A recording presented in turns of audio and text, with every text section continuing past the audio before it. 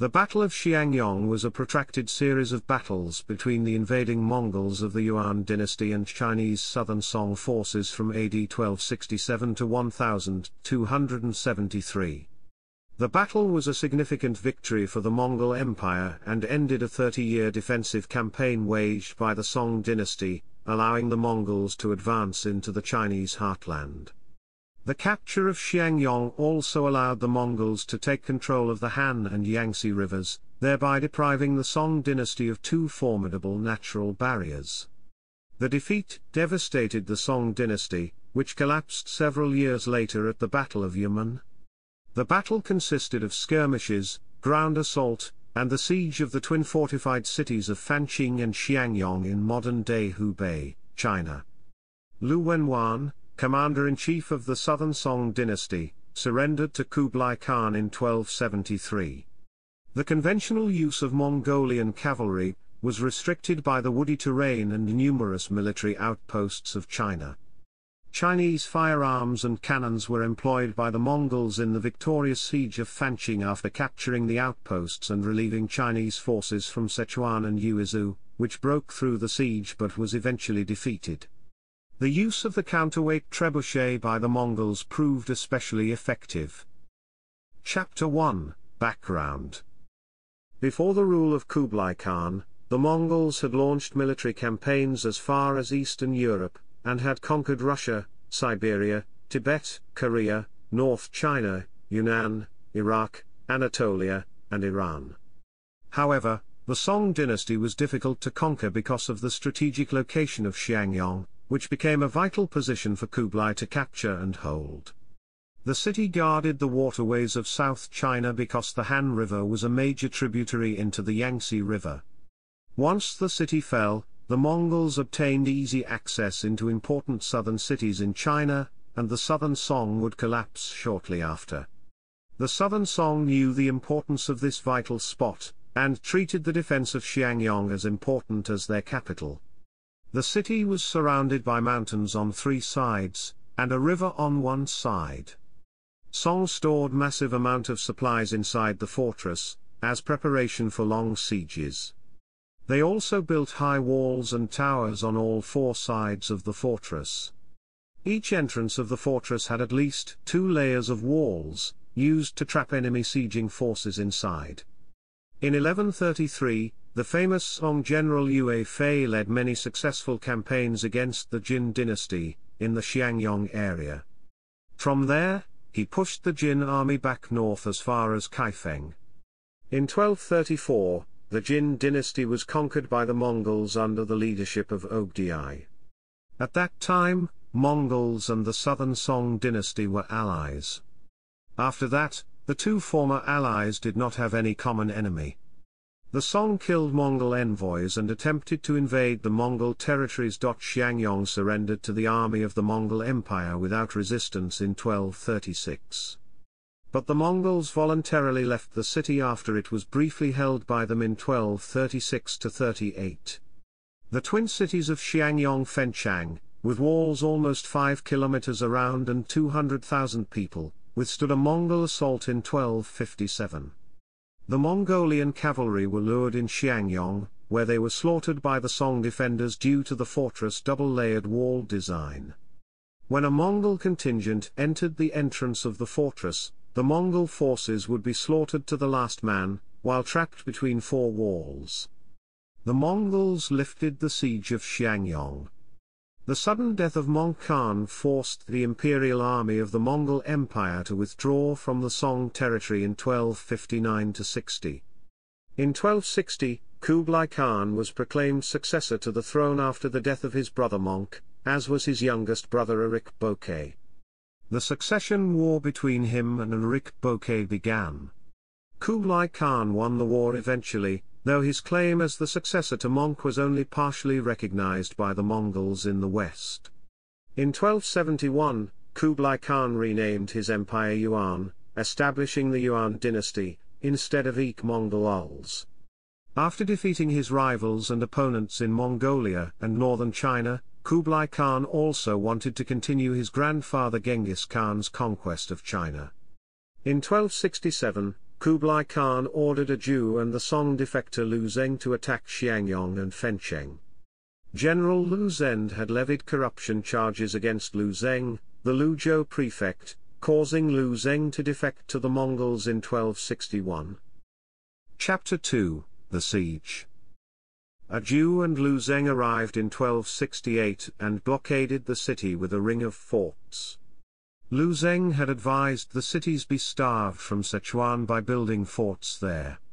The Mongols probed the defenses of Xiangyang and Fanqing. The Yuan Mongols learned from their mistake, and this time brought along with them about 100 trebuchets. These trebuchets had a shooting range of around 100 meters, and could use projectiles of around 50 kilograms. During Mongol campaigns against the Jin dynasty, the Mongols used about 5,000 trebuchets, and they were very successful in destroying the Jin fortresses. Lv Wendi commanded the Song dynasty's Yangtze and his son-in-law Fan Wenu and son Lv Wenwan commanded Xiangyang. However, the twin cities had expected an assault by bombardment and prepared for it. The city moat was expanded to a width of 150 meters, forcing Yuan siege weapons to set up at a distance. In addition to reinforcing their walls with clay, they made netting screens 10 centimeters thick and 10 meters in length to cover them and dampen projectile impact. As a result, the Yuan siege weapons were both ineffective and inaccurate, and the few shots that did land bounced off the wall harmlessly. Chapter 2 Section 1, Mongol Entrapment. The Mongols then started to block Xiangyang off from the rest of Song. A Yuan fleet of 5,000 ships was established, to stop any Song supplies from the Han River. The Han River was blockaded with 5 stone platforms capped by arbalests. The Mongol trained 70,000 marines, but Song food supplies still held out in 1271. The Yuan also sent forces to go around the fortress, and set up camps at the key roads, to stop Song supplies from land. Eventually, Yuan built their own forts at these key locations. From late 1267 to 1271, Song reinforcements from the south tried, many times, to attack the Mongol positions, in order to supply Xiangyang, but outside of Xiangyang, the Song forces were no match for the Mongolian cavalry. The catalogue of useless thrusts continued, the Chinese losing 1,000 in October 1270, 2,000 in August 1271, and most of a 3,000-strong force was destroyed the following month. Once the Yuan forts were completed, the situation became hopeless. As a result, the Song forces inside Xiangyang had to depend on themselves. The Song had stored years of supplies within Xiangyang. However, by 1271, the fortress finally ran low on their supplies. Still, the Song troops chose to hang on. Finally, in 1272, a small Song force of 3,000 men was able to break through the Yuan naval blockade, and supplied Xiangyang from the Han River. The force, led by 2 men both named Zhang, commanded 100 paddle-wheel boats, traveling by night under the light of lantern fire, was discovered early on by a Mongol commander. When the Song fleet arrived near the cities, they found the Mongol fleet to have spread themselves out along the entire width of the Yangtze with vessels spread out, filling the entire surface of the river, and there was no gap for them to enter. Another defensive measure the Mongols had taken was the construction of a chain, which stretched across the water. The 2 fleets engaged in combat and the Song opened fire with fire lances, fire bombs, and crossbows.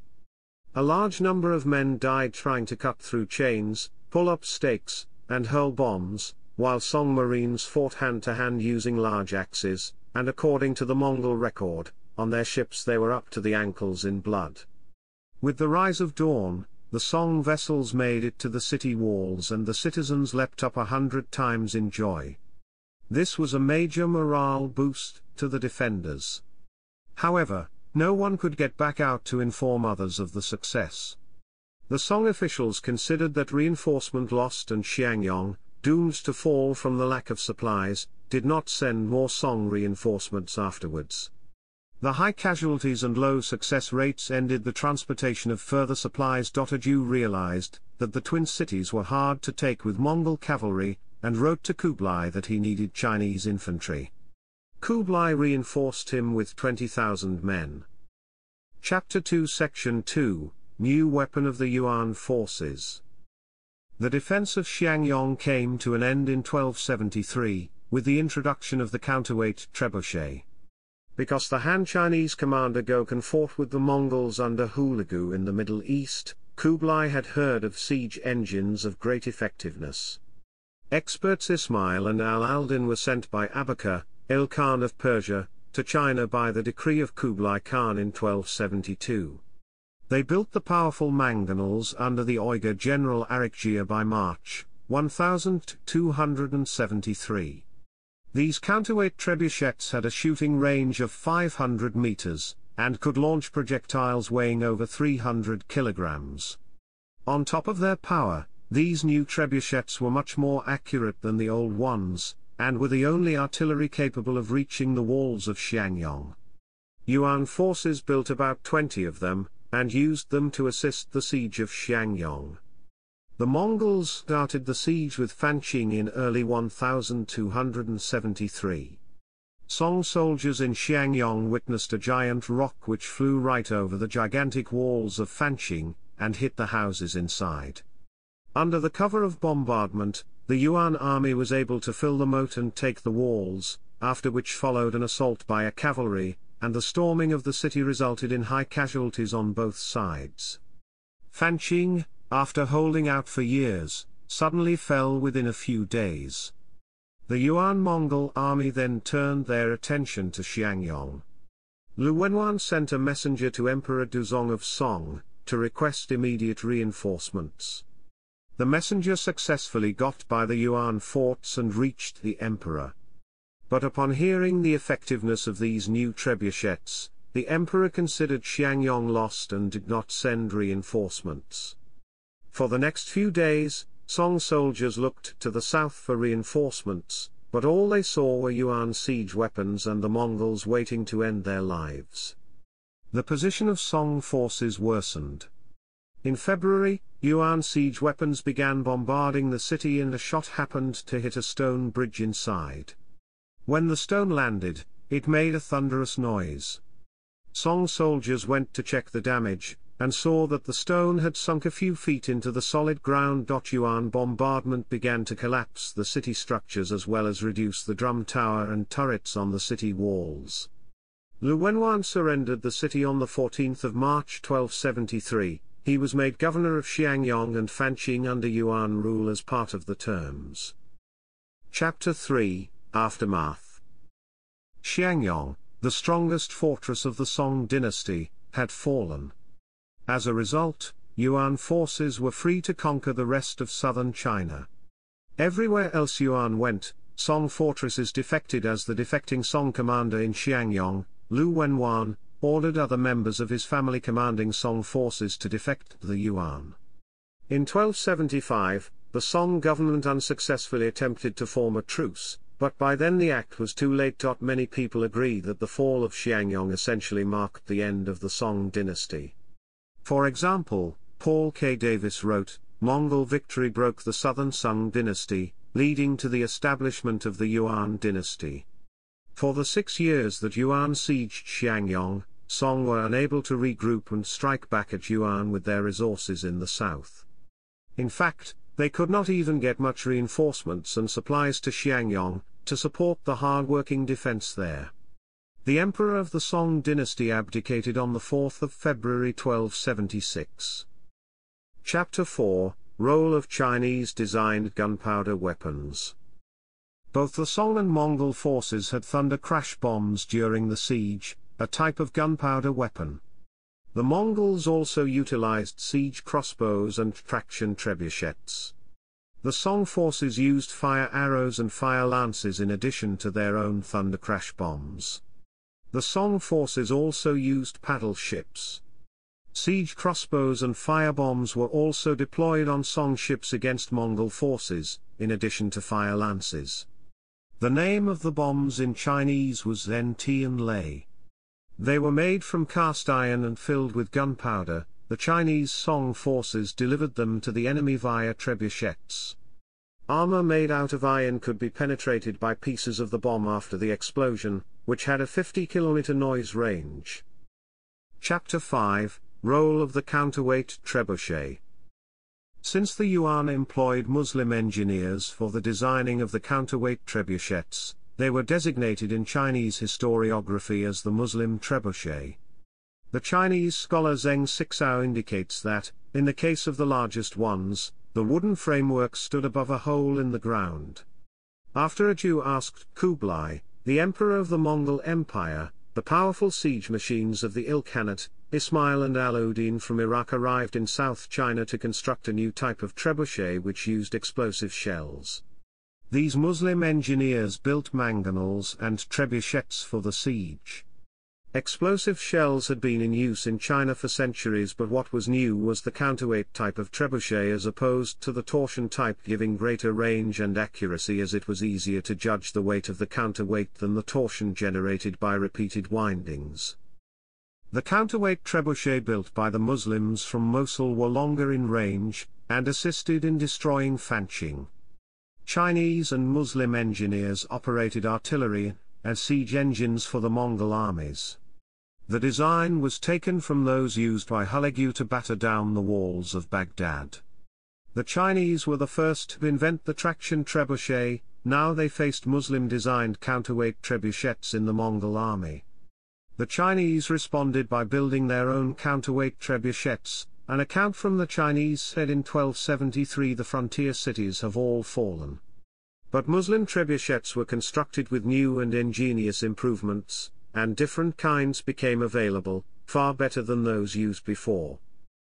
Chapter 5 Section 1, The Design of the Trebuchets Deployed at Xiangyang. The Chinese scholar Zheng Sixao indicates that, in the case of the largest ones, the wooden framework stood above a hole in the ground. Another version is given by Marco Polo in his book Il Milione, where he claims having been responsible for teaching the Mongols how to build and use catapults during the siege of Xiangyang. However, the names of the Muslim engineers were given by Muslim sources as Talib and his sons Abu Bakr, Ibrahim, and Muhammad, respectively by Chinese sources as Alauddin and Ismail. Moreover, it has been claimed the siege had already ended before Marco Polo's arrival in China. Chapter 6, Role of Political Infighting in the Song Court. Political infighting among the Song also contributed to the fall of Xiangyang and Fanching. Due to the power of the Lu family, many questioned their allegiance to the Song. The emperor barred Jia Sidao himself from the command, so Li Tingzi, an enemy of the Lu family, was appointed commander. Jia permitted the Lus to ignore Li's orders, resulting in a fractious command. Li was then unable to relieve Xiangyang and Fanching, managing only temporary resupply during several breaks in the siege.